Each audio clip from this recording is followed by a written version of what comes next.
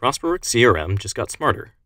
Our new Automated Tasks feature puts your sales process on autopilot by automatically creating follow-up tasks based on action triggers. Here's how to set them up. Sign into the ProsperWorks web app as an admin and go to Settings, Customize ProsperWorks, Automated Actions. Whenever a new lead is added, we need to create a task for a rep to schedule a follow-up call. To start, give your automation a descriptive name, like New Lead Follow-up Call. We'll also need to set what our action trigger is.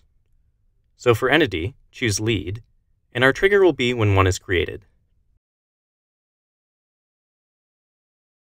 Finally, let's set the details for the task we want to make. We'll name it Schedule Call with New Lead, select a due date, and set a reminder time.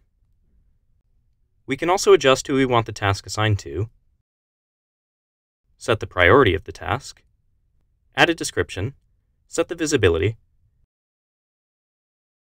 and even add specific tags.